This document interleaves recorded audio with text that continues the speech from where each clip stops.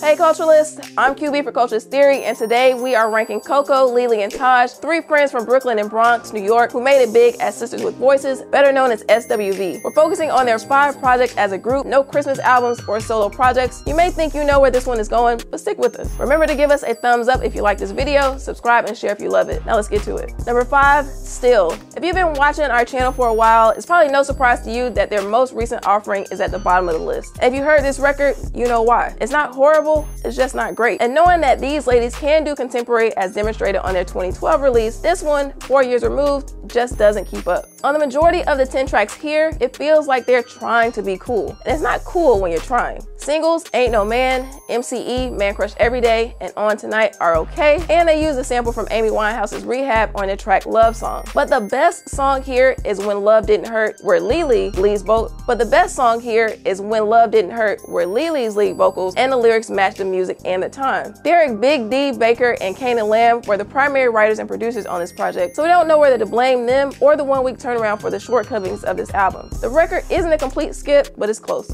Number 4, New Beginning.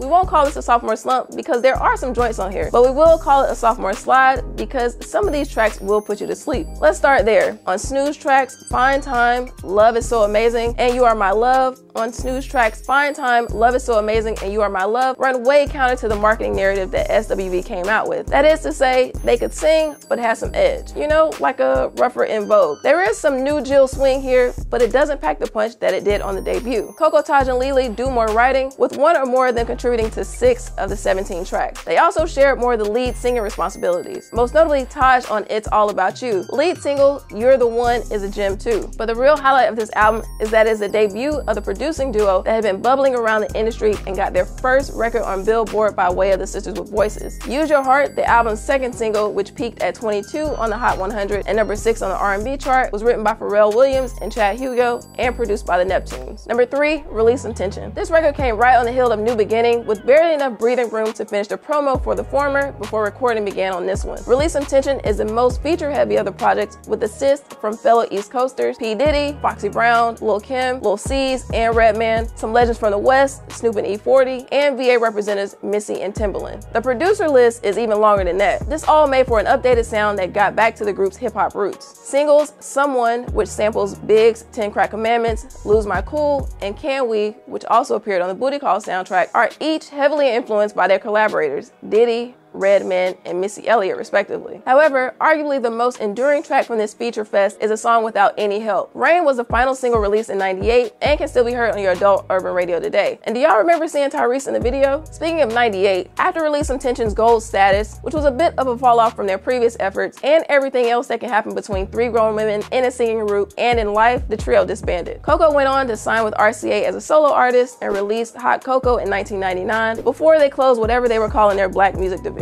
She didn't stop singing though and went on to record a couple of gospel albums. Taj and Lily didn't make much noise musically, though Taj did do a couple of reality shows, including appearing on Survivor, but the stars aligned when they reunited in 2011 and later released. Number 2, I Missed Us. Before 2011 was up, SWV dropped their first single in more than a decade. Lead single Cosign was the perfect preview to their 4th album, I Missed Us. It was fresh and refreshing. This time, thanks to Kanan Lamb, who brought a new perspective to the crew. They weren't recycling old SWV, but rather reinventing their sound for an audience who may love them, but had listened to a lot of music between their last album and this one. It was updated and mature without sounding forced or stale. Lamb was the primary writer and producer for the first 9 tracks. His co-writer for 6 of them was Torian Osborne. This created cohesion and a strong core sound for the project. The group collaborated with Brian Michael Cox, Kevin Ross, and duo Carvin and Ivan, among others, for the remaining 4 songs here. The ladies alternate on the lead here again, and the harmonies on the choruses are still a vibe. The whole album is a highlight reel. They started with The Party on Cosign, All About You, and Show Off, down to the Shaka Khan sampling Do Ya featuring Breonna Perry. They slow it up on the title track and Keep You Home, then finish up with a remake of Patti LaBelle's If Only You Knew. I Missed Us is an example of a reunion album done right. Number 1,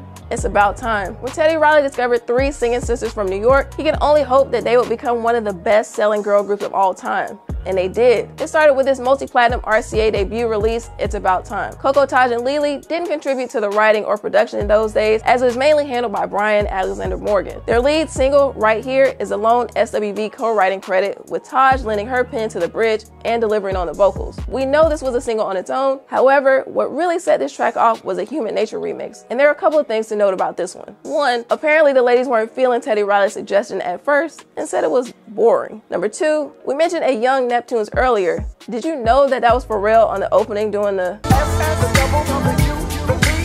Number three, MJ gave them access to his and Quincy Jones' 1983 hit for free. This sample took the remix to number 2 on the Billboard Hot 100, and the video is a sleeper classic too. Suffice to say, the ladies didn't have much to do with the musical sausage making, but they did sing their asses off. Check out I'm So Into You, You're Always on My Mind, Anything, and everyone's karaoke favorite, Weak, where the women show their R&B bona fides. Weak, by the way, was written about Morgan's crush on Shantae Moore and originally intended to be sung by Charlie Wilson. Imagine that. Downtown gets a lot of attention for being a little raunchy, but it doesn't have anything on Black Pudding, where the ladies drop bars like, there is some 90s filler on here like Coming Home, Think You're Gonna Like It, and Give It To Me, but that's just a sign of the times. SWV's New Jill Swing gives this project its own place in musical history and the #1 spot today. The 90s and 2000s were booming with girl groups from SWV, Brownstone and Total, to TLC, Escape, and Destiny's Child, and many more in between. Do you think we'll ever have it like that again? I mean, even Chloe and Halle are on different ways right now. Let us know what you think in the comments. By the way, did we nail this list, or did we nail this list? Subscribe to Culturalist Theory and hit the notification bell so you don't miss a list. You can check out these videos on the screen. In the meantime, I'm QB. I'll see you next time.